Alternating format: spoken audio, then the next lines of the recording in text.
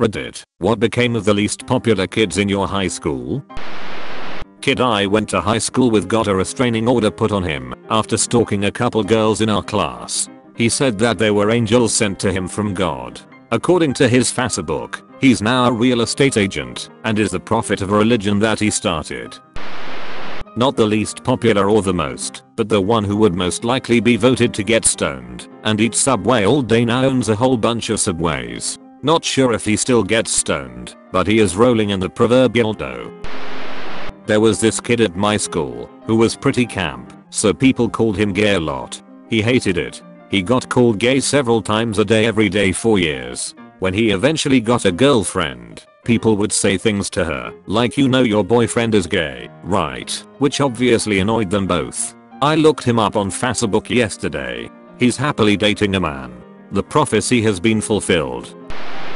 The guy from my school was super introvert and acted a little bit strange. I secretly thought that maybe he had some sort of mental problem, like autism or something similar. I never knew for sure. Nevertheless, he was a really nice guy. Sometimes I went to his house on summers to hang out with him, and he always invited me to his birthday parties. 7 years after graduating, he is almost a doctor. He was extremely smart and has a beautiful girlfriend who is just as shy as him, but equally as nice. I'm really happy for them. One got heavily into drugs. One blossomed and became stunningly attractive. One became very wealthy in tech. For the popular kids, one got heavily into drugs. The hottest girl in school became actively unattractive. The rich kid is now bagging groceries. I was one of the only 2 to 3 people who was friends with an awkward and unhappy kid in my school. He had terrible family issues. One example, his mother tried to have him committed at age 15 because he didn't want to come live with her after she left their family, and he was the only non-Catholic at a Catholic high school, which he officially wore as a badge of honor, but of course it made him stand out as different. In college he met a nice girl, got to know the geek contingent, which became a strong circle of friends, and became president of his very geeky fraternity.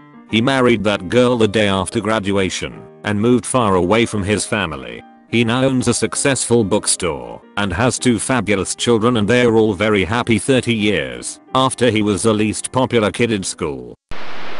He was a friend of mine. While I never fit in with any of the cliques in school, I got along pretty well with just about anyone. He didn't make many friends or talk to anyone most days. He just seemed withdrawn and a bit odd sometimes. I met him in 1st grade, and while we weren't best friends we talked quite a bit, hung out once in a while, and had some good times over the years.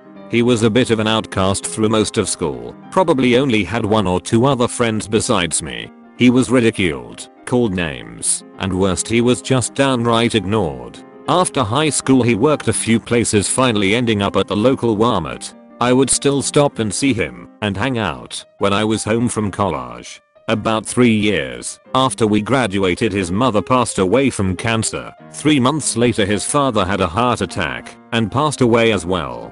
Understandably, for a time after he lost his parents he just seemed completely off his rails. I honestly thought he was going to self-destruct. He worked through it with some professional help, and he was putting his life back together. I spent some time helping him whenever I could, and he was healing. A year to almost the day that his mother died he didn't show up for work and didn't call off. Even at his lowest, after he lost his parents, he showed up when he was scheduled, or at the very least call off. His boss called me because I guess I was the only person left he knew to list as a contact. I left work after I got the call and went to make sure he was okay, make sure he wasn't so sick or something that he couldn't call off work. I found him dead at 10:17 AM, still in bed. The image of that moment will be burned into my mind forever. I found out later that he passed in his sleep from an undiagnosed condition, something that caused multiple organ failures. He was 22 years old. Godspeed, Dave. I hope you found some peace in whatever comes next. It has to be better than the hand you were dealt in this life. There was this super quiet mousy girl named Rachel who, upon graduation, got a job at Walmart. A 45-year-old shelf stoker noticed her and basically made a project out of effing her the moment she turned 18. wound up knocking her up basically the first time she had sex with him, and she gives birth to a daughter. Rachel's dad lost his mind when he found out she was pregnant and beat the shit out of the guy and was then charged with assault and now has a criminal record. This was just under 20 years ago, and I just heard that Rachel's daughter, who is 18 now, just got impregnated by her 50-year-old boyfriend. So, the cycle shall continue.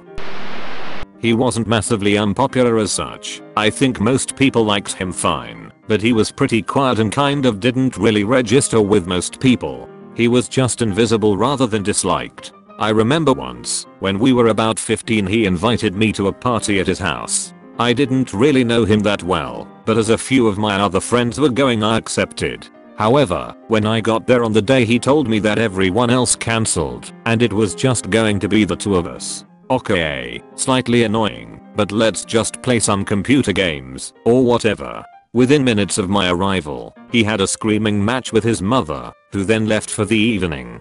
I feel like maybe he hadn't really told her that I was going to be there, and I barely even knew this kid, so it was very tense and awkward.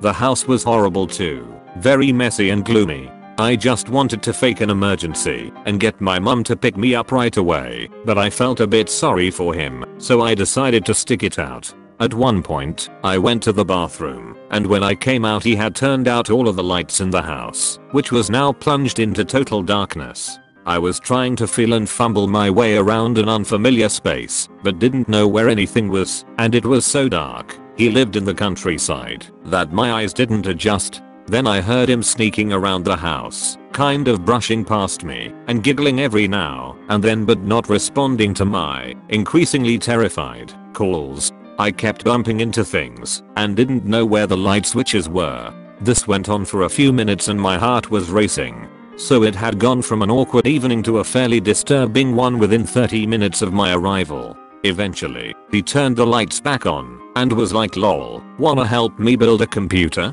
I obviously didn't, but it seemed like an activity which would involve the lights being on and him not scuttling around the house like a serial killer, so I was all for it. I remember him dropping an important piece, which shattered, and him getting really angry at himself, while I just sat there desperately hoping he wasn't going to turn to the darkness again. I was trying to offer encouragement like, "Hey, do you know what I think would help? Keeping the lights on and being normal." Anyway, I'm in my 30s now, and I found out a few years ago that he killed himself in that house shortly after we finished school. Someone told me his dad has also hung himself in that house, although I can't be 100% sure that's true. He obviously had deeper issues than I realized, but being a selfish teenager, I didn't make the connection at the time. There was this guy who I was in middle and high school with who was picked on mercilessly. He had a rough home life and was a little weird and had no social skills, but he didn't deceive the amount of bullying he got. I won't pretend I was completely innocent of the bullying either, though sometimes when it got too far I stood up for him. We were both band geeks, so even though he drove me crazy, he was still a part of my social circle and someone I looked out for. I really do wish I had been nicer to him. Some of the teachers even bullied him. Our middle school band teacher was merciless toward him, and I think that is why so many people thought it was okay to bully him. At prom, he brought this drop-dead gorgeous girl from another school and the bullying still didn't stop. People asked her why she came with him and told her to leave him for them. She was really sweet to him, though. He goes off to college and his life college. Only one person at our school goes there, a girl who was always nice to him. He gets a whole new set of friends and meets all these people who live him. He becomes very popular. I haven't spoken to him in a few years, but his life seemed pretty good. He seemed happy. I'm glad. His girlfriend distributed his nudes in high school. The kid had a hard time. After high school, he became a plumber and everyone kind of forgot. Fixed my pipes. Looks like brand new. So I'd say 10/10, because I haven't had a problem ever since. Everyone was afraid of this guy, except me. I actually worked up the courage to talk to him, and it turned out he was surprisingly normal. He was a very big kid and looked older, and also just looked very mean. I got to know him a bit, and he was actually pretty friendly. If I was around him more, I would have been friends with him too. I'm not sure if something happened before I knew him or what. Normally there would be stories about someone if that were the case. I never heard anything bad about him, but people were really scared of him. I felt really sorry for him because he was this big friendly giant and everyone else was too intimidated to give him a chance. Turns out they were right. A few years after high school, he murdered his mother. I kind of wonder if she was very manipulative or was horrible to him or something. He was very aware of how big and strong he was, so he always went out of his way to gentle and nice. Still though, the whole thing was very disturbing to read about. Thanks for watching. Slap that subscribe button for me please.